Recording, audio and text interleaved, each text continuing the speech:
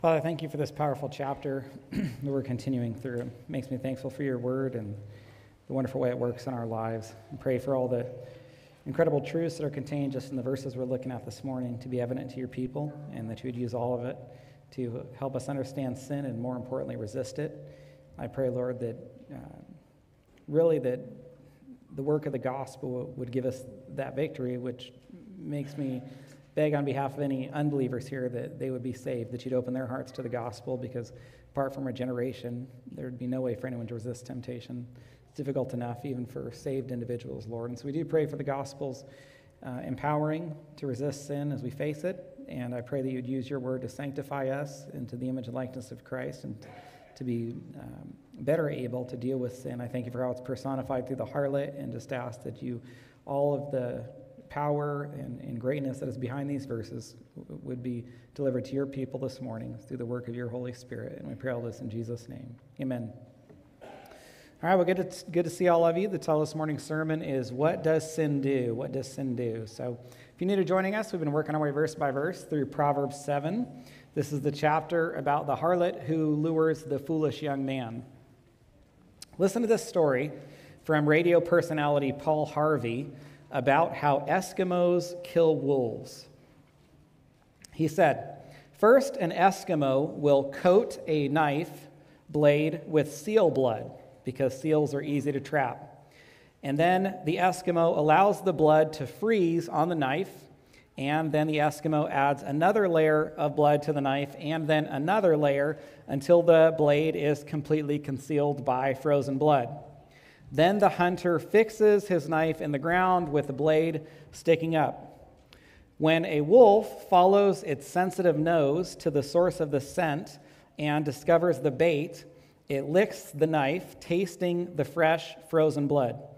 The wolf licks the blade more vigorously until the keen edge of the knife is bare, but the wolf doesn't know that the razor-sharp sting of the blade, or does not notice the razor-sharp sting of the blade because his tongue is numb from the cold, nor does it recognize that its insatiable thirst is being satisfied by its own warm blood. The wolf's carnivorous appetite just craves more until the dawn finds the wolf dead in the snow." Now this account is grisly, isn't it? But it does illustrate sin's consuming, self-destructive nature. When we see people who are engaged in habitual sin, we could tell them that they need to stop licking the knife. We could even share this story with them and warn them that just like this wolf ended up getting itself killed, the sin that we're habitually engaging in will get us killed. Now, I looked at over 10 websites to determine if Eskimos do this, because as I've told you before, I don't like it when pastors use stories that are not true, which seems to be something that we are famous for doing. And so in my efforts to determine whether this story is true, all of the websites I found, of course, presented the story as being true, but those websites were websites belonging to pastors, or they were websites with sermon illustrations. And so that did not give me a lot of confidence that this is actually how Eskimos kill wolves. I think an even better illustration of sin's destructiveness is found in this morning's verses. So you can swap the wolf for the foolish young man. Like the wolf, he is going to be killed, the foolish young man is, because of his desires. Now, if you want to see just how much the foolish young man looks like a wolf or looks like an animal being hunted, you might have noticed during the scripture reading that the foolish young man is compared to what? 3 times. An animal. In verses 22 and 23, he's compared to an ox, a stag or deer, and then a bird. But I don't want to get ahead of ourselves. We've looked at verses 6 through 17, so we're going to continue at verse 18 this morning. If you want to hear the teaching on verses 6 to 17, you can go back to previous sermons. Look with me at verse 18. We have reached the harlot speaking to the foolish young man. So she says to him, "Come, let us take our fill of love till morning. Let us delight ourselves with love." Now, twice in the same sentence, the harlot mentions the word love. And I just want to ask you, does she love this young man? No, she definitely does not. This is a lie She's known him for a few minutes, it seems, yet she talks to him about love.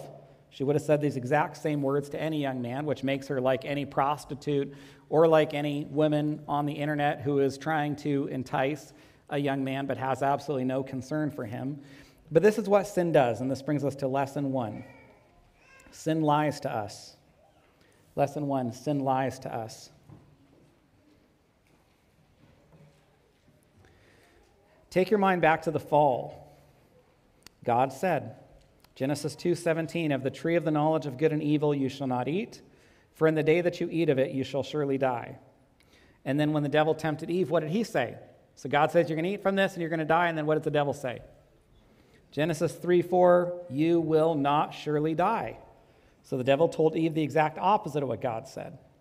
Sin does the same with us.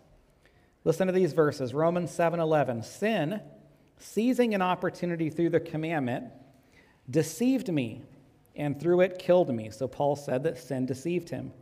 Hebrews 3:13, exhort one another daily, as long as it is called today, that none of you may be hardened by the deceitfulness of sin. So sin deceives us, sin lies to us. We're even told that we should be exhorting each other daily to be prevented from being deceived by sin. Now, what are some of the lies that sin would tell us? Well, sin will tell us this isn't going to hurt you. This isn't going to ruin your family. This isn't going to cost you that relationship. This isn't going to become an addiction. How many people who have become addicted to something would have engaged in that sin if they would have known it was going to be an obsession or addiction that ruins their life? Sin likes to tell us you're going to be able to stop whenever you want, which is a way I think sin appeals to our pride. You're different than the other people who have had this problem. These other people weren't able to stop, but you're stronger than them. And there's one lie in particular that sin always tells us, and it's the lie contained in verses 19 and 20, if you look there with me. So the harlot, personifying sin and temptation, she says, my husband is not at home. He's gone on a long journey. He took a bag of money with him. At full moon, he will come home. So one of the things you notice is that right after telling this young man how much she loves him, unbelievably, you learn that she has a husband. Now, up to this point, you wouldn't have thought she had a husband. If not for this verse, we would have read this account and assumed that she was an unmarried prostitute.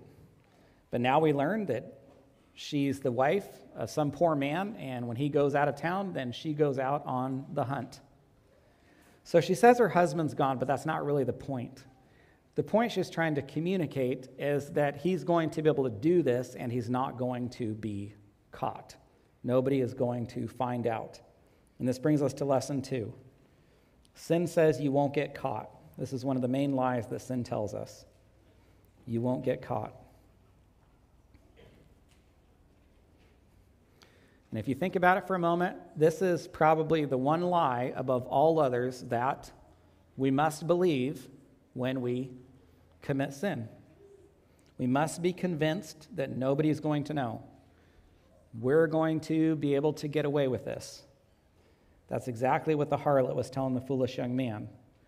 What person would have stolen, or what person would have committed adultery, or what person would have lied, or what person would have gossiped if they thought they would be caught?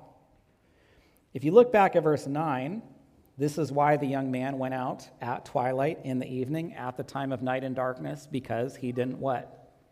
He didn't want anyone to see him. He didn't want anyone to know what he was doing. But as we've talked about before, was there someone who knew what he was doing? We're actually told that right at the beginning of the account, that someone was watching him. Look at verse 6. At the window of my house, I have looked out through my lattice, and I've seen among the simple, I have perceived among the youths, a young man lacking sense. So before he does anything else, we're told that there was someone watching him. And who does this individual looking down at him represent? This is God. And so what's the point? The point is, no matter who we might ever be able to hide our sin from, no matter who we might ever be able to deceive, God is always looking down or looking out, aware of what we're doing. Might be able to hide it from everyone else, but we can't hide it from God. And this is why we read Galatians 6:7, do not be deceived. God is not mocked. Whatever one sows, that will he also reap. Now, there are not many verses in Scripture that tell us not to be deceived. By my count, there's only 4 of them, and this is one of them. And it's interesting to me to read a verse telling us not to be deceived, because you would almost think that that's either unnecessarily said, or it is unnecessarily said because it applies to every verse. Every verse is helping us not to be deceived. Every verse is giving us truth that would contradict lies that we would be told or tempted to believe. So why would there even be a need for a verse to tell us not to be deceived? Well, my belief is because this must be an area of particular temptation to be deceived. Or in other words, we're told not to be deceived regarding an area where there's a particularly strong temptation for us to be deceived. And in this case, it says, do not be deceived, God is not mocked. Whatever one sows, that he will also reap. And so there seems to be a very strong temptation for us to believe that, first, God can be mocked, and then second, that we are going to be able to sow without reaping. So we just want to make sure that we're not deceived about either of these. God will not be mocked. We will suffer for the sin we commit. We will reap what we've sown. One more verse along these lines, Numbers 32:23. Behold, you have sinned against the Lord, and be sure your sin will find you out. To me, this is similar to Galatians 6 because it begins with the word behold, which almost seems like another word that wouldn't be necessary because really we're to behold everything in Scripture. There are no verses that we're to overlook or to ignore, so why would it be necessary for there to even be the word behold associated with any verses? Well, my suspicion is because this is something that God particularly wants to make sure that we don't miss, or one time we're supposed to pay special attention. We are to behold that our sin will find us out. And one of the obvious questions is, how do we explain individuals who seem to be able to sin, or let's say it like this, well, without God finding out, or let's say they seem to be able to sow without also reaping? Well, there are 2 possibilities. One possibility is that God is just being merciful and he's allowing time for what? Repentance, confession, before he has to discipline, right? Now, there's always this temptation to believe that when we have sinned or done something wrong and we haven't been disciplined, or at least not disciplined yet, that either God hasn't noticed or God doesn't care, or maybe what we did wasn't really that bad. When the reality of the situation is God is just mercifully giving us time to repent before he has to discipline us. And that's the better of the 2 possibilities. The other possibility, when people seem to be able to, for lack of a better way to say it, get away with sin, is that those people are not what? They're not God's children. They're not Christians. That's not my opinion. This is exactly what Hebrews 12 says to us. Hebrews 12:7, it is for discipline that you have to endure. God is treating you as sons.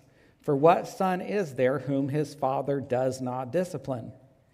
If you are left without discipline, in which all have participated, then you are illegitimate children and not sons.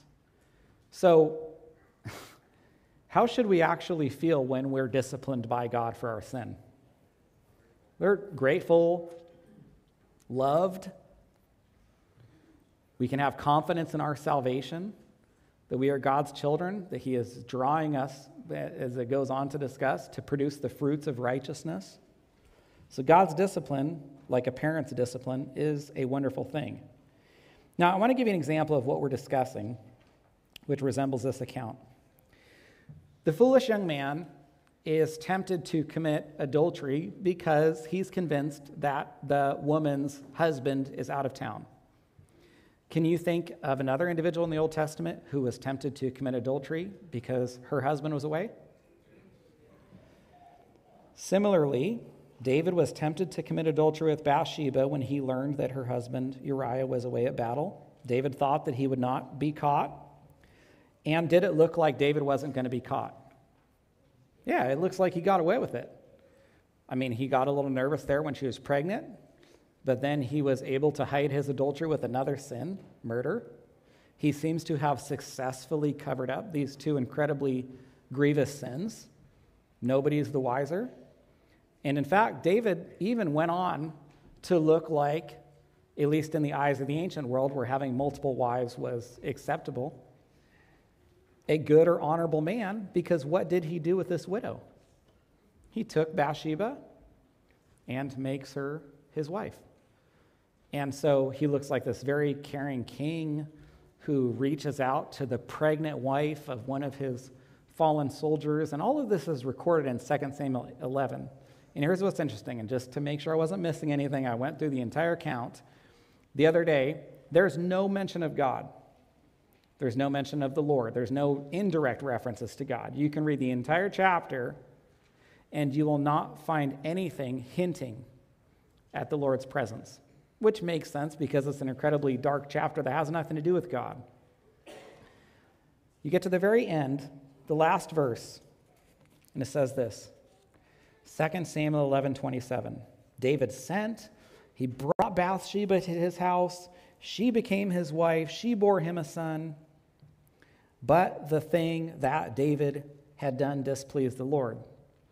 Or in other words, in the language of Proverbs 7 verse 6, the Lord is looking down or out and seeing what's happened. And so no matter how many people David might have been able to hide his sin from, he could not hide it from the Lord. Everything looked good for him. People are impressed with him, pleased with his goodness or kindness. But then God tells us how displeased he is.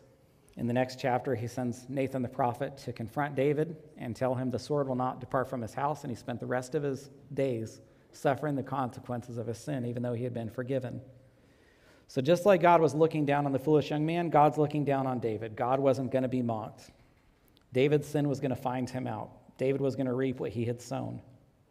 Now I want to conclude this lesson with this. It is important to remember that even if we think, my wife won't find out, my husband won't find out, my children won't find out, my parents won't find out, my friends won't find out. And I'll just say, we talked a lot about pornography or the struggle that young men have. And because this sermon applies to everyone, I did not ask the young men to sit up front this Sunday. But you need to know, when you get married, and if the Lord blesses you with children, you want to be able to live an upright life as a married man, as much as a single man. You want your wife to be able, just for example, even here's an example this morning in the foyer, Katie says, can I record the choir? Can I use your phone for that?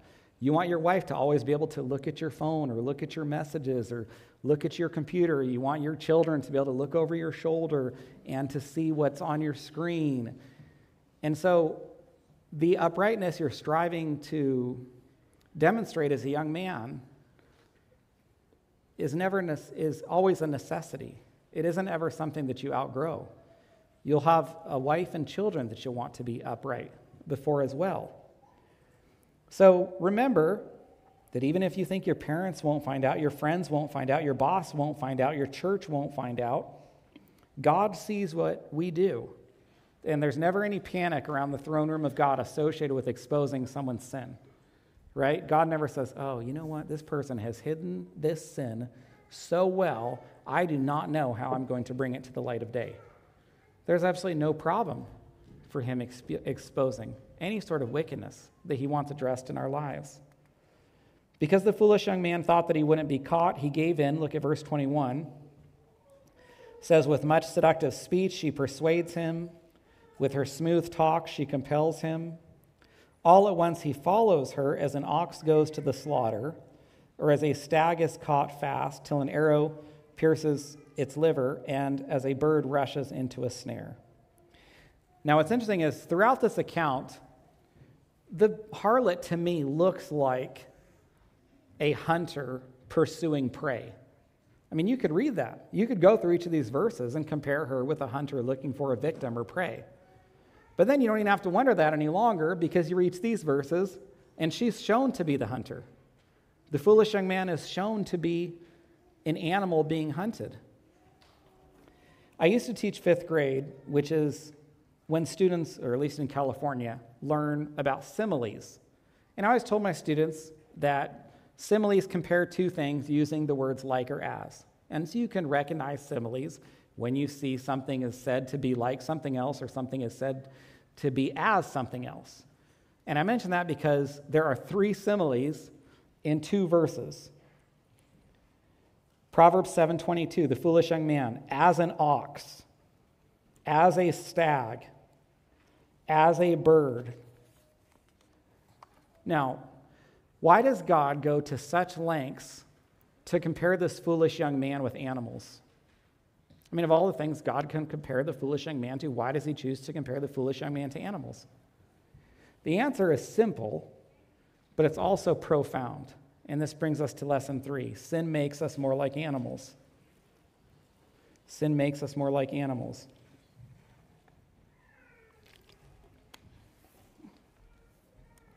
Consider this verse I brought up a few times in this chapter because I think it's looking to Proverbs 7, and that's James 1:14. Each person is tempted when he's lured and enticed by his own desire. Desires are one of the similarities that we have with animals. Animals have desires, humans have desires. And some of the desires that animals and humans have are the same. Animals and humans desire food, desire shelter, desire to protect their offspring. We'll even talk about mothers that are super protective and compare them with what? With bears. Animals and humans desire relationships. Animals and humans suffer when they don't have relationships. But one of the main differences between animals and humans is humans have the potential to do what with their desires? Control them or resist them. I mean, that's what makes, we'll even refer to humans as animals when they don't resist or attempt to control their desires, but to give themselves over to them. When we don't control our desires, when we give in to them to satisfy them in sinful ways, we're acting more like animals than humans. Listen to this quote from Warren Wiersbe. He said, "The young man began to act like an animal. He was no longer acting like a young man made in the image of God.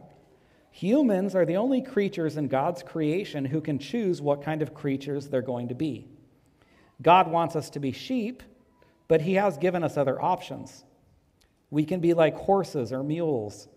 Psalm 32:9, do not be like a horse or a mule without understanding, which must be curbed with a bit or bridle, or it will not stay near you. We can be like dogs or pigs. 2 Peter 2:22, what the true proverb says has happened to them. The dog returns to its own vomit after the sow, after washing herself, returns to wallow in the mire.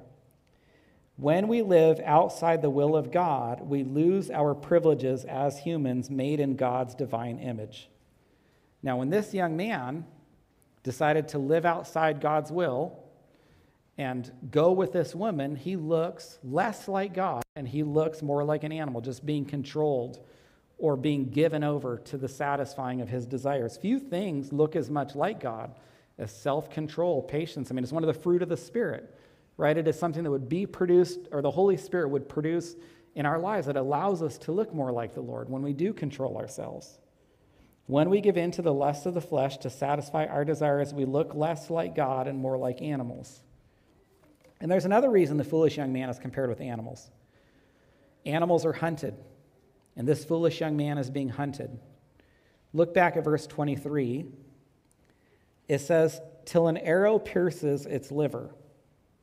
Till an arrow pierces its liver. Now, I think most of you know, Katie and I grew up together in the mountains of Northern California. I think we had about 30-something people in my graduating class. There's the huge Fall River Valley just, stretched on for hundreds of miles, and there was not a lot of people living near each other. And so two of the most common activities are fishing and hunting. My father-in-law, Rick, I don't know how many sets of antlers he has in his house.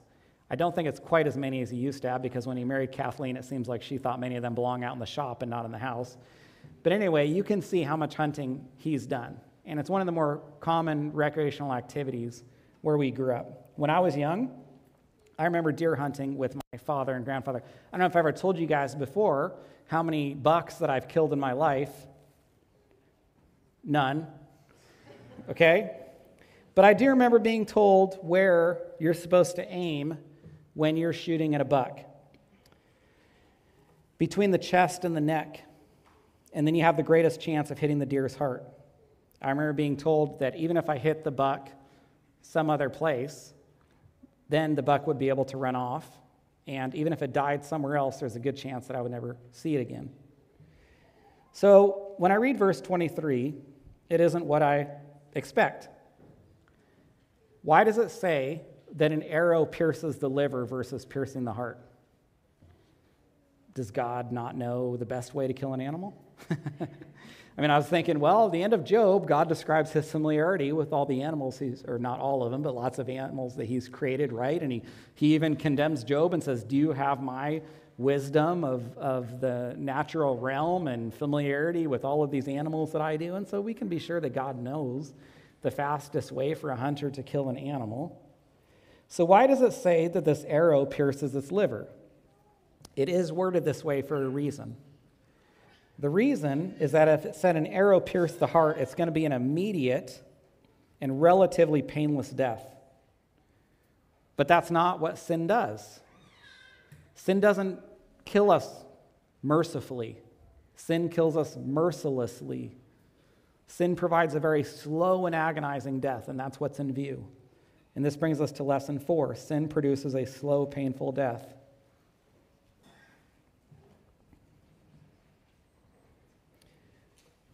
We'll probably talk about this a little more in the next sermon when we finish this chapter.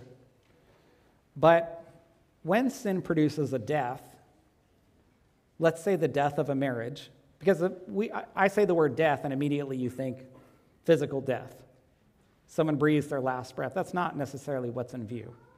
The more common death or deaths that sin produces are the deaths of relationships, or the deaths of marriages, or the death of your finances, or the death of your health, the death of your job.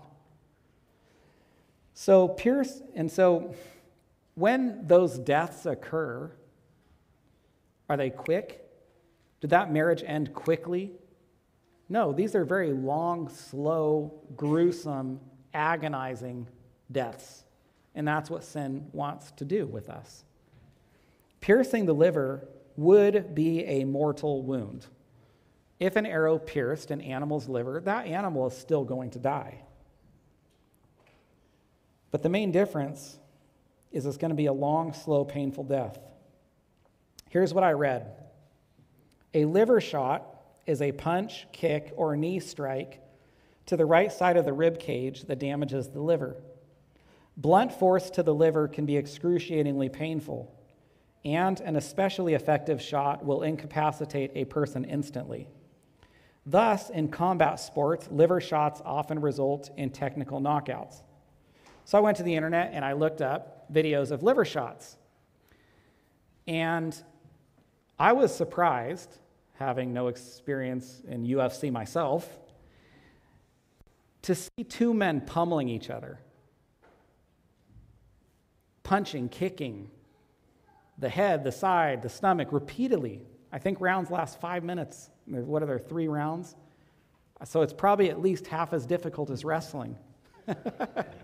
Okay. So I'm watching these UFC fighters going after each other, just pounding each other. And one liver shot drops these men. I mean, it's really kind of something to see. Just one shot to the liver. I mean, these guys can take a bunch of pounding to the head, but a shot to the liver drops them in excruciating pain. You see them just crouched on the mat and they can't continue. And even the times that they do stand up after a liver shot, they usually can't continue and have to stop anyway because the pain continues. Why am I accentuating this? Because this is what Scripture accentuates. Because Scripture associates sin with piercing the liver, the painfulness, the agonizingness, the slow death. Finally, look at the end of verse 23. He does not know that it will cost him his life. This is one more similarity with animals. Animals don't know they're about to die, right? They don't even know that they're being hunted. And that is the case with the foolish young man. He didn't know he was about to die. He had no idea he was being hunted by this woman. Or you could say he had as much idea that he was being hunted as an animal does. He is as ignorant or oblivious as the animals that are mentioned. And this brings us to the next lesson. Sin hunts the foolish, lesson 5. Sin hunts the foolish.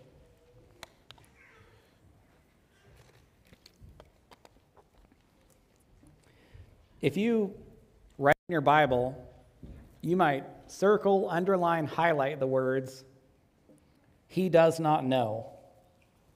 Because these are some of the best words in Scripture describing almost everyone when we give in to temptation. The foolish young man didn't know it would cost him his life. For many others, when we sin, we didn't know that it's going to cost us what? I mean, you name it. There are a few things that sin won't take from us. If I say sin will take what? Fill in the blank. I mean, I don't know you could have a wrong answer. Sin will take your marriage, take your children, job, finances, health. One of the more common things I see, especially with pornography, is self-respect. It takes a toll on people. It seems to be very difficult for any man looking at pornography to respect himself because he recognizes that he's being controlled by something. I think that's God has made men to be leaders in the church, leaders in the home, and it is hard for a man to lead. It is hard for a man to respect himself when he recognizes his weakness associated with being controlled in this area. So sin destroys self-respect. There's almost nothing that sin will not take from us. And in every one of those situations, if you talk to the people, they would say, "I didn't know." So when this verse says, "He does not know," that perfectly describes what happens when we sin. To drive the point home, the animals are described as oblivious. To picture the young man's, God doesn't really care here about us learning about animals, right? He doesn't mention them here so we have more familiarity with the animal kingdom.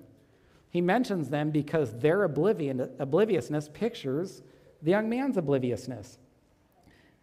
First, he's like an ox that has no idea it's about to be slaughtered. He's like a deer that's completely unsuspecting. He's like a bird that has no idea it's flying into a trap.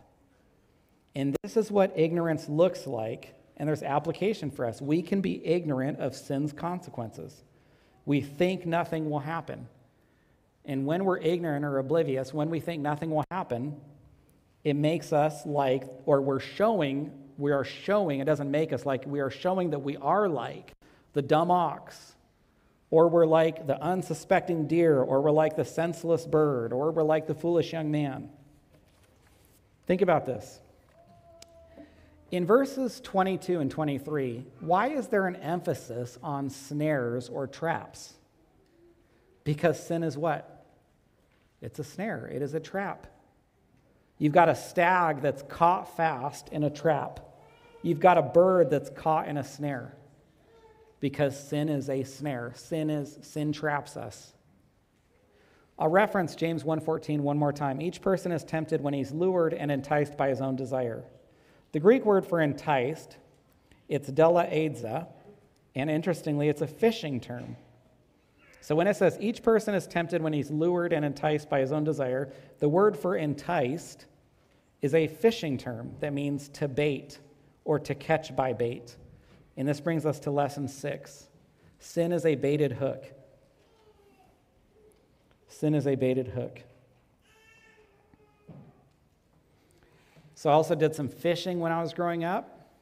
Let me tell you how many fish I caught. 1. I tricked you. You thought I was going to say 0, but I did catch a fish one time. Out of years of fishing, I have one fish on my record. Now, there's 2 reasons that when we fish, we use bait. And it's the same 2 things sin does. We use bait for the same reasons that sin does.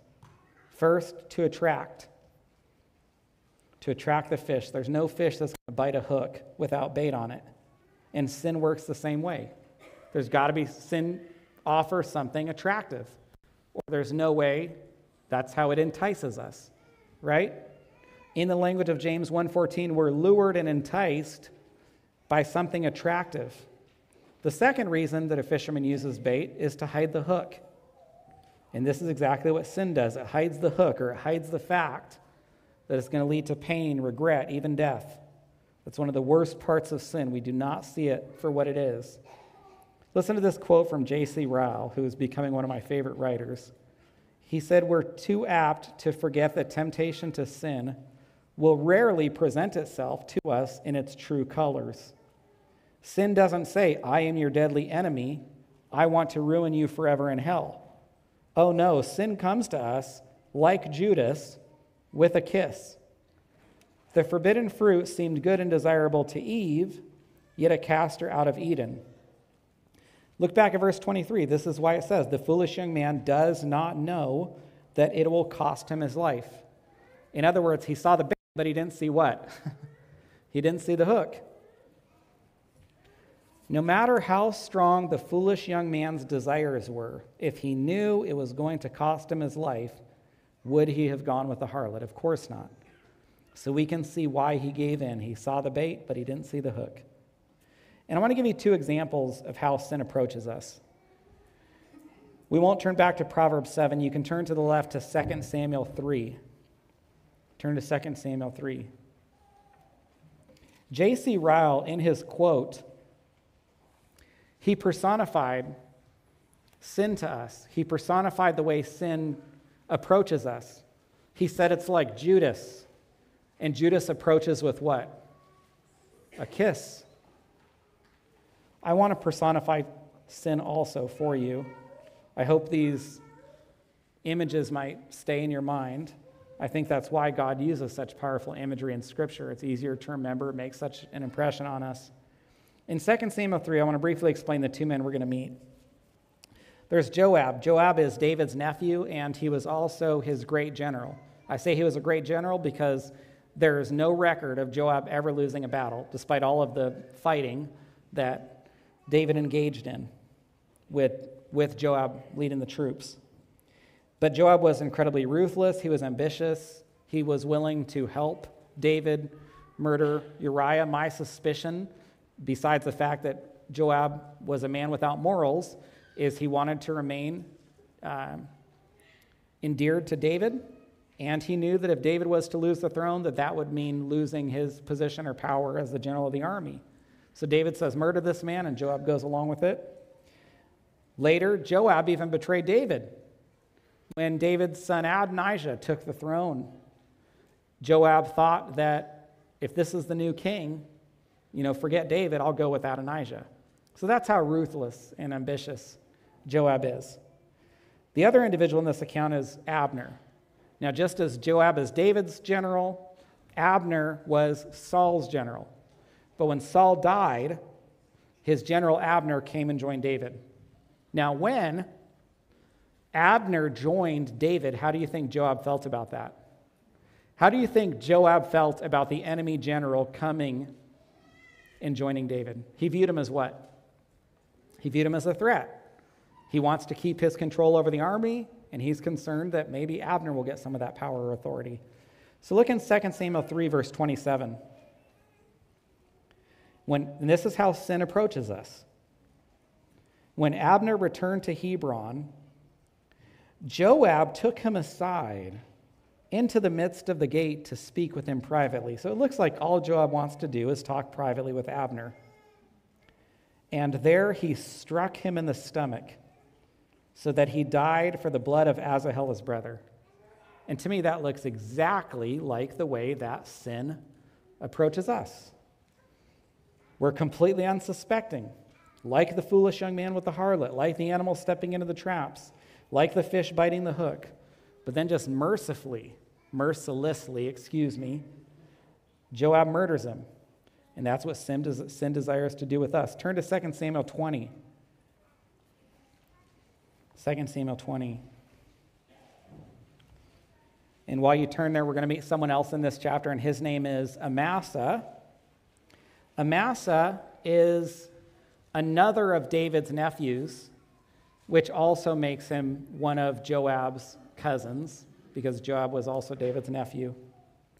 David's rebellious son Absalom appointed Amasa as general over the army when he took the throne from David. So Joab also sees, now that Absalom is out of the picture, Joab also sees Amasa, Absalom's previous general, as a threat as well. Look in chapter 20, verse 9. Joab said to Amasa, "Is it well with you, my brother?" How does Joab sound? Friendly, inviting, interested, perhaps even kind. Joab took Amasa by the beard with his right hand to kiss him, just like Judas with Jesus. Just like the harlot approaching the foolish young man. If you remember from Proverbs 7, the harlot goes up to the young man and incredibly aggressively kisses him. He's using these friendly, flattering words followed by a kiss. The way that sin approaches us, friendly, flattering, attractive. Joab grabs Amasa by the beard to give him the kiss of greeting. And then with Amasa completely unsuspecting, listen to what Joab does with his other hand, verse 10. Amasa did not observe the sword that was in Joab's hand. So Joab struck him with it in the stomach, spilled his entrails to the ground without striking a second blow, and he died. And the reason I thought of this account is because Amasa, he didn't see the hook, did he? It says that Amasa couldn't see that sword, the hook behind the bait. And that's how sin approaches us. Hiding the sword, hiding the hook, using friendly words, looking warm, looking inviting, with every desire to kill us. Consider this famous quote: "Sin will take you farther than you want to go, it will keep you longer than you want to stay, and it will cost you more than you want to pay." I want to conclude by showing you a verse in 1 Thessalonians 1, if you'd turn there, please. This will be the last place we turn, 1 Thessalonians 1.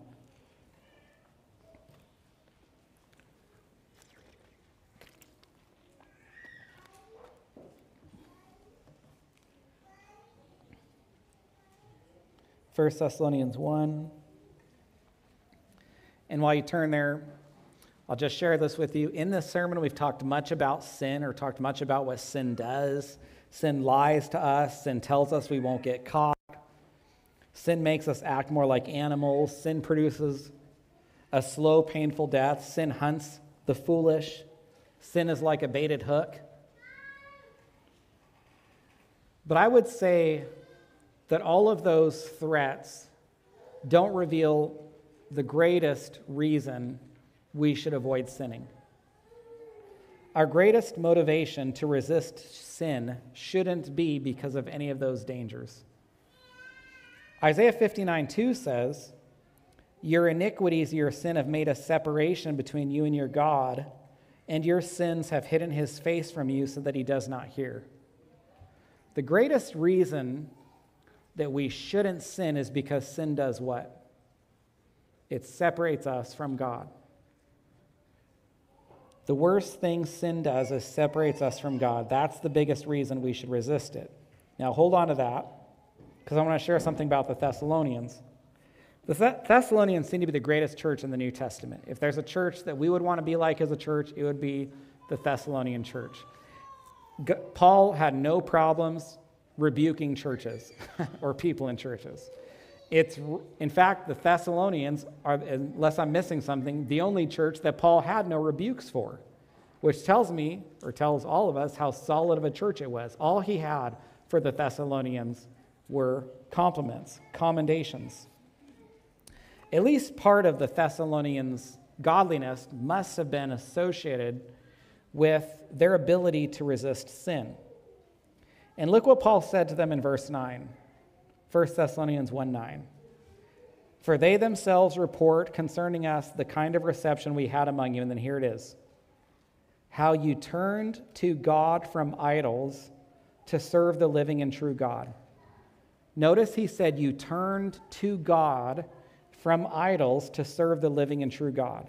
Now, am I the only one that thinks this verse is not worded the way that we would expect? Generally, we think overcoming sin happens in a different order.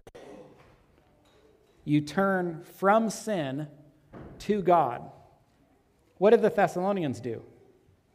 They turned to God from sin. So the Thessalonians knew that their sin separated them from God. And they overcame sin by focusing first on their relationship with the Lord. It's interesting. They turned from sin second. The first thing they did was turn to God, focus on their relationship with Him. And then from that came their victory over idols. Now, hopefully, our biggest fear is also that sin separates us from God, from our Creator, from our Father who loves us. The way to have victory over sin is to first look to God, not in our own effort try to turn from the sin apart from the Lord, but it's that investment in our relationship with the Lord, the growth with our Creator who loves us that allows us to overcome sin. A God who loves us, according to Romans 8:38 and 39, so much that neither death nor life, nor angels, nor rulers, nor things present, nor things to come, nor powers, nor height, nor depth, nor anything else in all creation will be able to separate us from Him. And that's why biblically counseling someone about sin involves moving from the horizontal to the vertical, right? To help people overcome sin requires pointing them toward the Lord. If they're going to be able to turn from that sin, they're going to have to first turn to the Lord and grow in this vertical relationship before they're going to have any victory in that horizontal relationship. So we should resist sin for many reasons, but first and foremost because it separates us from God, and focusing on turning to God will help us develop victory. If you have any questions or I can pray for you in any way, I'll be up front after service, and I'd consider it a privilege to speak with you. Father, I thank you for these verses. I thank you for this revelation of what sin does. I pray that we would be reminded of these truths whenever we find ourselves tempted, sobered to the reality of what sin wants to do with us. And I would pray that we would seek victory by growing in our relationships with you, that it wouldn't be entirely about our human effort, but would be about pursuing you and turning to you, following the example that the Thessalonians set, and then only secondarily turning from the sin. We thank you for the gospel's work in our lives to empower us to be able to resist sin. And again, I would pray for anyone who'd be with us that's not a believer, Lord, that you would open their hearts to the gospel, regenerate them, bring them to life spiritually, because apart from that, none of us can have any victory. And we pray all this in Jesus' name. Amen.